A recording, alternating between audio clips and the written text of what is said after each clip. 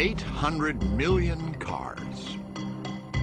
If you put them bumper to bumper, they'd circle the Earth about 100 times.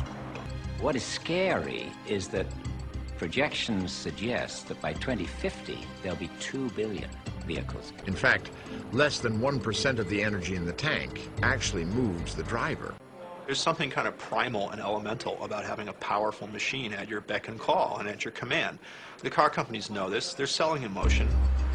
Increased carbon emissions are creating climate changes that scientists warn us are dangerous. We're going to have to find other sources of energy to power the transportation system, and we're going to have to make it more energy efficient at the same time.